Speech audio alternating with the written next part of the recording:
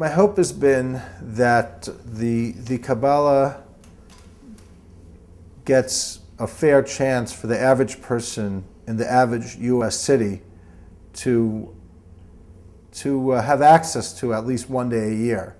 I mean, I haven't been able to fully implement my plan because of the lack of funding, but it was initially to really bring this to some of the major U.S. cities, to give them one day a year that they could learn about what Kabbalah is, each year with a different emphasis. Like last year, the emphasis was the Kabbalah of the Ari, a very important Kabbalist that defined Sfat Kabbalism.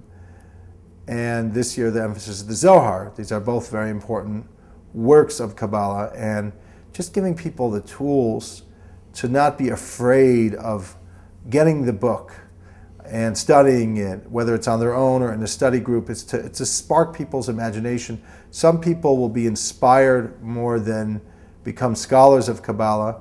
Others will continue their already existing studies and be inspired to go to more.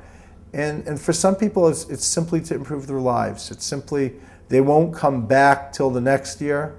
They may not read that many books. They may not put it into practice, by and large, in a daily practice. But that day will spark their imagination about how to live a more meaningful life.